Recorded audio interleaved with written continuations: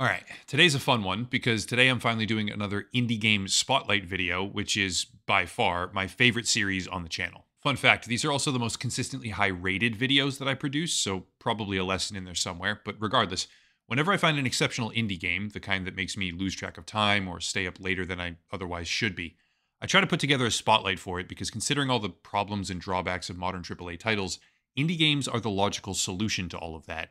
And good indie games are, in my opinion, the future of gaming. Before diving in, the game itself is called Manor Lords, and I have to be clear here, this isn't an actual full review. It honestly can't be an actual review because I'm not even playing the fully released product yet. I'm playing a press build that the publisher sent me, but also, the review embargo hasn't been lifted yet, so I'm not trying to burn a bridge here with what I consider to be one of the industry's up-and-coming best publishers, and I mean that quite literally. See, I know about Hooded Horse because I'm friends with the developer behind Falling Frontier, which is also one of the games under their publisher umbrella, and I've had the pleasure of getting to know how they operate over the past couple of years while checking out multiple of the games that they support. Another one being Nebulous Fleet Command, which is also an indie spotlight in the series. Everyone complains right now about the greedy practices and lack of forward-thinking innovation displayed by major publishers, Ubisoft, EA, Take-Two, etc., etc. But hear me when I say this, Hooded Horse is like the perfect antidote to all of that.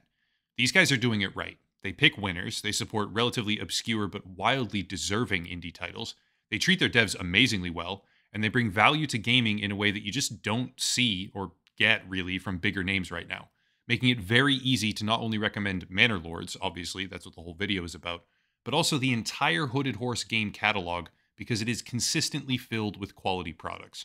In a world where people are turning more and more towards up-and-coming, non-mainstream titles to find creativity and passion, I wanted to start the video by saying that because it's not just about the individual games, it's also about the infrastructure to support them, and that's precisely what Hooded Horse has already become. Infrastructure to support awesome indie games. Oh, and it's one of the most wishlisted titles in all of Steam history, Manor Lords is. That's probably worth mentioning as well. With all of that said, let's dive in. Manor Lords is a real-time strategy city builder with emphasis on historical accuracy, large-scale tactical battles, and it's made, believe it or not, by a developer called Slavic Magic, which is one person. The basic purpose is to rule your kingdom, trade resources, raise armies, claim territory, build more towns, rinse, repeat again and again. But for that kind of gameplay loop, you have to be engaged. Manor Lords has fantastic levels of engagement at pretty much every single bracket of town development, which was genuinely surprising to me since I assumed that this would end up being one of those kind of build up, churn out armies, play a macro battle simulator type games. It's definitely not that. It could be that way if you want it to be, but the process by which you grow your town is actually extremely flexible, and once you establish yourself, the details of how you manage that economy shift from detailed management of population and resources to macro management of resource exports, which then heavily rewards whatever further efforts you want to make developing more towns. The background right now is some mid to end level gameplay from my second run, where I upgraded pretty much everything you can, established a strong home region, and now I can build up the others relatively easily, as much as I feel like doing. But the flexibility here is what matters because thanks to some very creative gameplay choices, you end up having a much more comfortable experience when compared to similar RTS titles. I'm not going to bore everyone with like a 15-minute video about how there's iron in the game and you can mine it and then you make weapons because yeah, obviously. You can trade, export, import, you can farm, rotate crops, increasing yields for subsequent variations by refertilizing the soil, which is a super cool mechanic by the way. Customize building plots, fields, entertainment, marketplaces, etc., etc. But any comprehensive RTS game should have all of that stuff. What matters is how Manor Lords decided to structure the economic functions and how population is tied into a family system.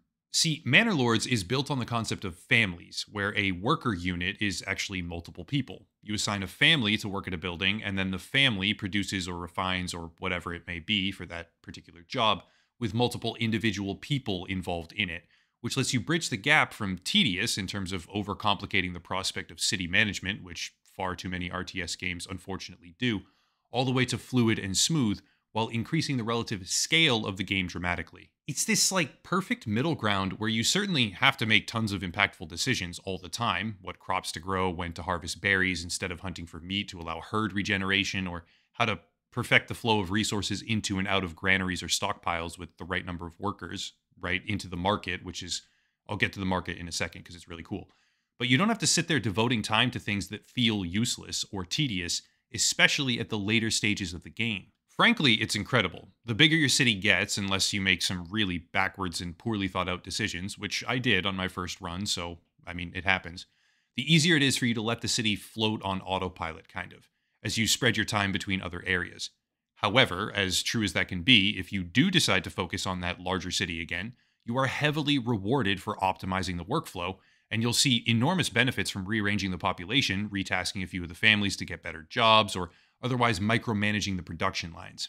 This is slightly embarrassing to admit publicly, but for the longest time on my first run, the city felt like it was moving in slow motion. People weren't working, logs weren't getting refined into planks, meaning I couldn't build buildings.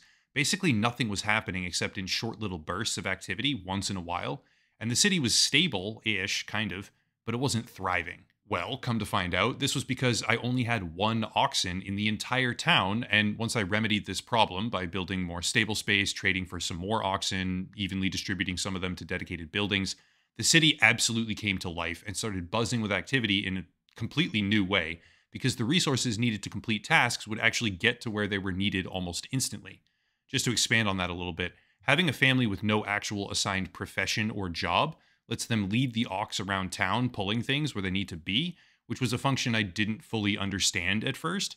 So trust me when I say this, I'm going to have so many different tips and tricks for this game when it launches, which is at the end of the month, by the way. Another thing that really stood out was the marketplace, as I said before. The marketplace is like a beating heart in your city because that's where everything gets distributed to the homes, which is necessary for upgrades. It's a pretty simple system once you understand it, where the closest houses get first pick and thus are able to be upgraded faster. But once again, simplicity does not have a negative connotation here, because even the most simplistic design elements, when used properly, can create a complex, engaging system of gameplay. For the market, continuing with that example, it's a pretty direct relationship. If there's a vendor with, let's say, 10 pieces of clothing, the closest 10 homes will have the clothing requirement fulfilled, which is one of the necessary things for them to continue upgrading. But having that sort of market distribution system for practically every single resource in the game makes the city come alive, as family members are always running place to place, collecting, selling, distributing, and refining materials. This game, to use that word again, feels alive. Sure, you can pause it, which you'll be wanting to do a lot as you learn how it works initially, or speed time up, which you'll be doing a lot during certain combat encounters, probably. But even with total control of the actual real-time pacing, the city still feels like it's bustling with activity independent from any decision that you make, which is a really good atmosphere for a game like this to have. Meshing into that atmosphere, your army is your literal people. It's not a spam fest where you just raise armies out of thin air because you happen to have the weapons or the money, even though you can hire mercenaries, but they arrive in certain places and it's not really comparable. Far from it, actually. In Manor Lords, when you raise an army, your people actually collect the weapons stored in their homes and go out to fight in the field, leaving from whatever they were doing at the time as their job, which again builds up an atmosphere of importance. Not tedium, I keep saying that because it matters, importance, where the decisions you're making consistently have impact without actually holding you back and forcing you to engage with a particular aspect of the game more than you want to. Immersive, that's the word of the day for this game, because everything you do, hear, and see actually makes sense for what a feudal lord could know and realistically govern. That sounds weird, but let me put it this way. As a lord, would you really be micromanaging every single small function of an entire city? Like who takes what to the market and how many items they have that day and bring? Or would you be making bigger decisions about where the roads go and how many families are devoted to that particular farm, while small things are left to the actual villagers? That's a rhetorical question, because obviously no actual medieval lord could govern that intricate level of behavior by citizens, but games often let you do it because they don't have adequate systems to compensate for your decision making. Well, that's not the case here. And Manor Lords absolutely does have adequate systems to compensate, leaving you with the ability to walk around your city physically as a lord, make realistic and immersive decisions about how it functions, without ever being stuffed into a corner, frantically making tiny little changes because the production flow is broken, since a resource isn't getting to where it needs to be, and the entire metaphorical machine stopped working. Funny story, that actually did kind of happen to me, where a particular resource wasn't getting to where it needed to go. In this case, it was malt, never getting converted to ale, so I couldn't fulfill the entertainment requirement for housing and upgrade my burgage plots. But owing to the flexibility that already exists in the game, I just set up a trade route and purchased all of it. I was able to continue on like nothing happened. I threw in some extra items to export and compensate for the relative cost, letting me get back to the fun side of the game despite an issue that could have easily derailed my entire experience in a different title. There's more I could say. I could talk about the upgrade tree and how some of the upgrades are mathematically way stronger than the others, or more valuable, or better to take early on. But that's the kind of thing I'll say for the actual review, and for the tips video I'm already actively working on and making, because this game is that good. Everything feels like it matters. Hiring mercenaries makes you feel powerful. Getting a simple upgrade like a plow even makes you feel so much more advanced as a kingdom. Putting your fields on the right stretch of terrain where the ground is rich enough for massive crop yields, which is a really cool feature, or putting the well in the right location so it's central to everything, but it's on underground water. I mean, stuff like this is really intricate and cool. Even the process by which buildings come together and visually take shape makes you feel like your society is advancing, as the church comes together brick by brick, for example. And all of it in tandem leaves me with a profound sense of satisfaction every single time I play, because this game is just good, flat out. It's the old-fashioned kind of, I can't wait to log in and play it type feeling.